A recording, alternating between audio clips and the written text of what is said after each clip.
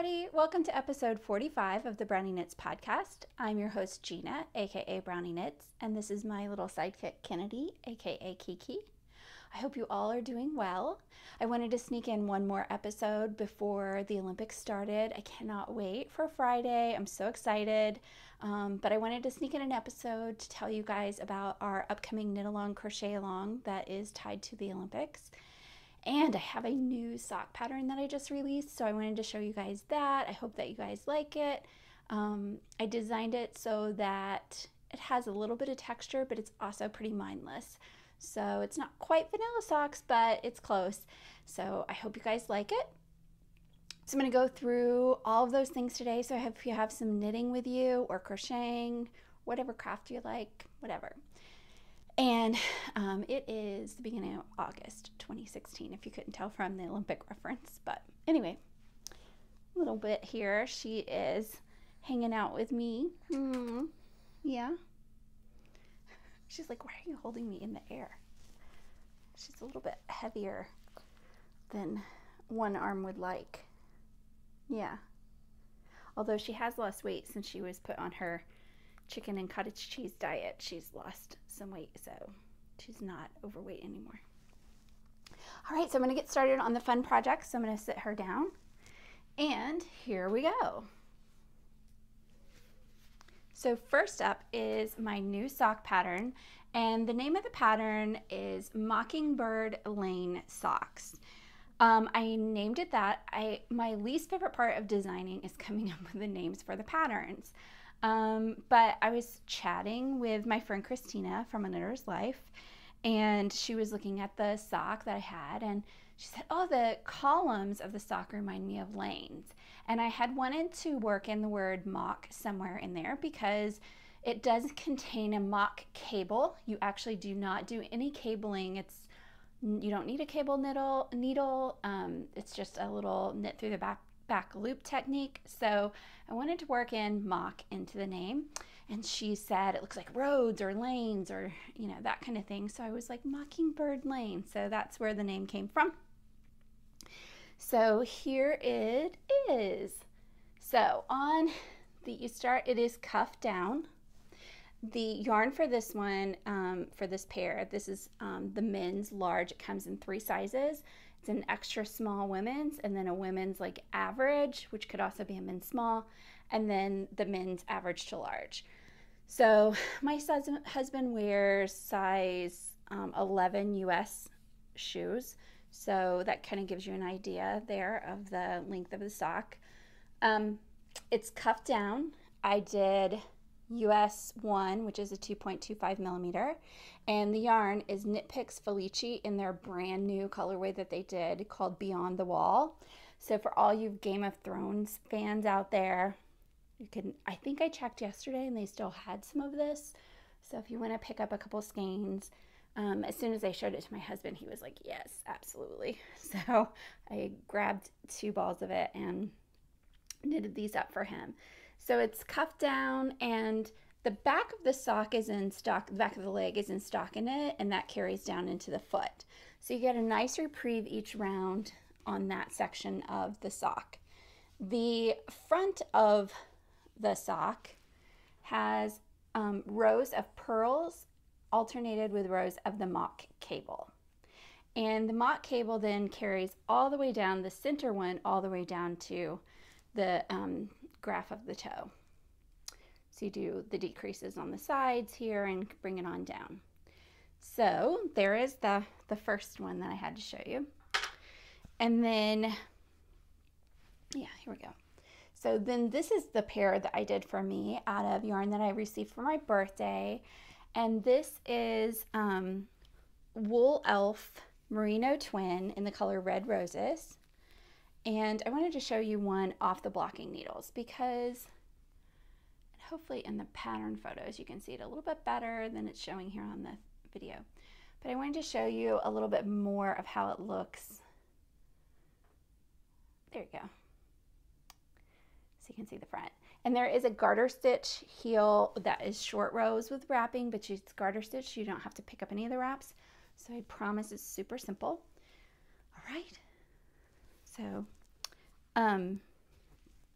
yeah, those were really fun. I just love her yarn. I love it. Love it, love it, love it. When I originally was designing this sock, I used 2 different yarns that I had. And while I love them in person and they show up really well, the pattern shows up really well, they don't really photograph very well, so I'm not sure how it's going to show up on the video.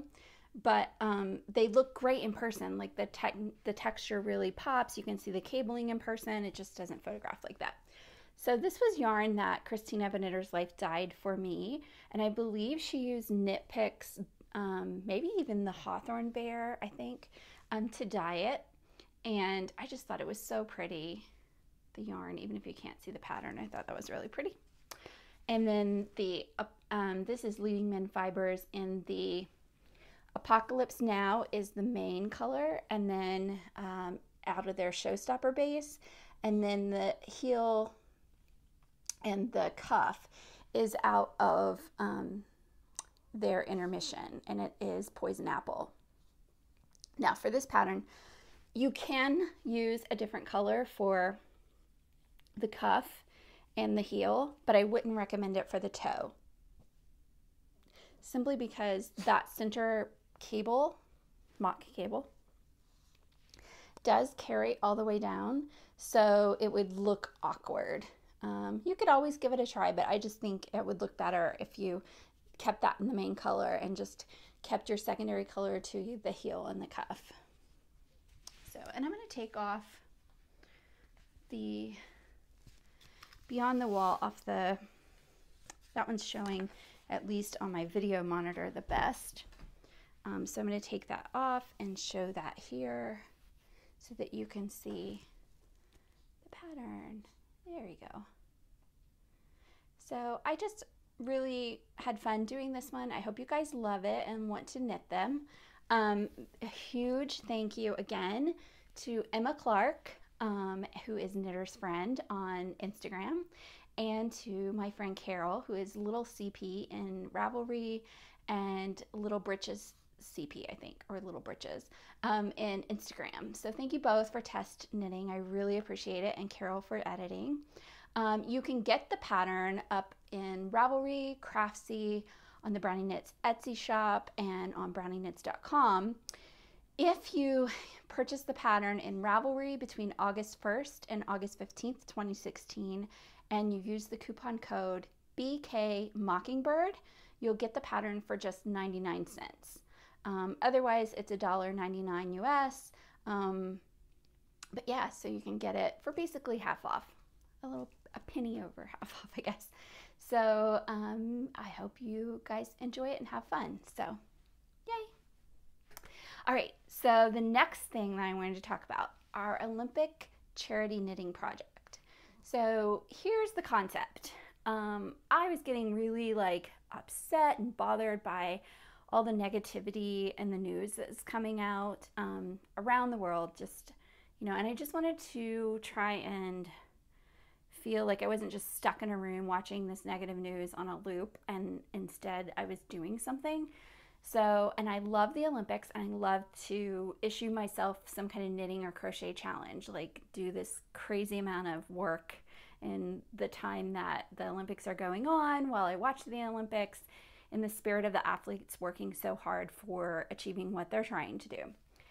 So I decided that this time around I would marry that my Olympic challenge with doing something for others. And so I am going to knit and crochet items for as donations to other people. So one of the things I'm going to knit for is the hospital that took care of my friend's daughter who passed away. And I contacted them, and they would like blankets knit and crocheted for the children. So I'm going to try and do one boy blanket during the Olympics, and then after the Olympics are over, I'm going to do a girl blanket. And I'm going to use this yarn, and I have had this. It is stash yarn, but it's new yarn because it has never been used for anything. It's been kept in storage where it hasn't been exposed to anything. So that was one of the requests from pretty much all the charities, like that you use new yarns. So what they mean by that is please don't take, like, you know, go to Goodwill and get a sweater and wash it and resource that yarn into a donation for the children and the other charities. So that's what they mean by it. They also want smoke-free homes and away from pets, and cleanly laundered, all that good stuff. And no 100% acrylic yarns, because it's just too rough for the patients. That mostly comes into play for like chemo hats and things. So I'm sticking mostly with like superwash wools or a merino wool blend that's washable. So that's kind of what I'm going with. But anyway, I'm going to knit a blanket for a boy out of this Spudding Chloe, and it's their sweater worsted, and it's a superwash. And I'm going to knit up one of my patterns, the Choo Train blanket. So I'll put a link to it in the show notes in case you're interested in the pattern. I'm not really mentioning it to sell the pattern here. I'm just mentioning it because that's what I'm going to make. So I'm going to make them that out of stash yarn, and so that will actually qualify for our year-long stash down knit along crochet along, which is 2016 stash down. And you can join our BrownieKnits Ravelry group and see all the information about knitting from our stash this year. It's never too late to join. Go ahead and jump in.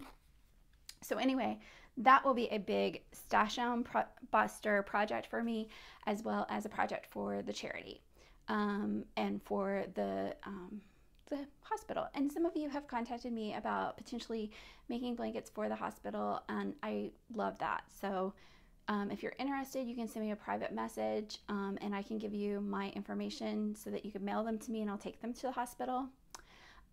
You are welcome to join along in the knit along and crochet along for charity, but you don't have to make 100 projects. You can just make one. Like you can do as many as you want or as few as you want. Totally up to you. And you can donate to a charity that's local to you, or you can, if you don't want to mess with that, you can contact me and I'll give you my mailing address, and then I'll make sure that all the items get to people who can love them and use them. So that's the whole concept. Sorry if I probably should have put that at the beginning, huh? But anyway, that's the concept. And so I went through and I was trying to decide what else I was going to make, because I knew I was going to do the blanket for the kids. And then I usually donate to some kind of fundraiser in my area. They usually ask me for hats. So I'm going to do 2 hats that are going to be earmarked for a local school's fundraising activity. And then the rest of the hats that I'm going to make during the Olympics are all going to other charitable organizations. So this episode, I decided for Knitspiration that I would show you guys my Olympic charity knitting and crochet Pinterest board. Because what I did, I went into Pinterest and I started searching for hat patterns that I just liked, that I thought would be potentially good hat projects for my charity knitting. Isn't that cute?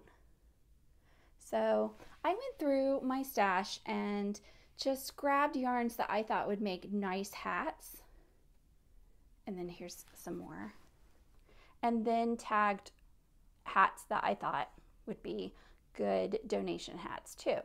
So hopefully as I sit down with my big bag of knitting and or big bag of yarn that I pulled off the shelf for this project. So I'll show that to you. So I pulled all of these yarns off the shelf, pulled out the needles that I like to knit hats with. So hopefully all of this, or most of this, will become hats for people and blankets. So that's how I'm going to approach trying to get out some of that negativity that feeds into my mind when I'm watching the news. And that way I get to do something that I love doing with watching the Olympics and knitting and crocheting, and I get to knit down my stash, so it's all kind of selfish too. But anyway, there it is. And there are 3 prizes that you can win. So I am naming them the gold package, silver package, and bronze package. They're not really first, second, and third. They'll just be randomly drawn from the BrownieKnits thread that is up for us to talk about our knitting for good and our crocheting for good. And those are the tags that you can use. Actually, let me tell you that. Yeah, Knitting for Good 2016 and Crocheting for Good 2016 are the hashtags that we can use in Instagram and Ravelry for our Olympic knitting projects and Olympic crocheting projects. So there you go. And you could win one of 3 prizes. The first one is this lovely yarn donated to the podcast by Susie Parker Yarns, and it's gorgeous. It's a Merino-Sock fingering in the Carnival colorway, and it's gorgeous. I so wanted to keep this for myself, but it was donated to the podcast, so it's going to one of you. And you'll be lucky and you'll love it. It's so gorgeous. So you'll get that and some other goodies with it. The silver package is this lovely skein of yarn, which is from Craftfulness, and it's a superwash 75% BFL, 25% nylon, and it'll come with this pair of Choo needles in size 2, US 2, so that's 2.75 millimeter. So that will be the silver package, and the bronze package will be $15 worth of patterns that you select, and then I will purchase and give to you as a gift through Ravelry. So those are the things that you can win. That's how you can all participate. On top of that, if you are looking for some hat patterns, all of my hat patterns are on sale for 25% off during the Olympics. So 8/5 to 8/21. You'll get 25% off, and then any profits that I make off of those hat patterns that are sold with the coupon code, and the coupon code is Olympic Charity 2016. So Olympic Charity 2016, and you can use that again for any of my hat patterns for 25% off, and all profits that I make off of those patterns, I will then be donating to a carcinoid organization during World Net Day, which is Neuroendocrine Tumor Day, and Cancer and Carcinoid Day, which is November 10th, 2016. So there's some different ways that you can contribute if you want to. So I think that's everything. Yeah, so go up to the BrownieKnits group in Ravelry, join us for all the knit alongs and crochet alongs, and let's have fun watching the Olympics and knitting and crocheting away. I hope that wherever you are in the world that your country does well in the Olympics and that you guys are all doing well. So I will talk to you all later. Happy knitting and crocheting. Bye-bye.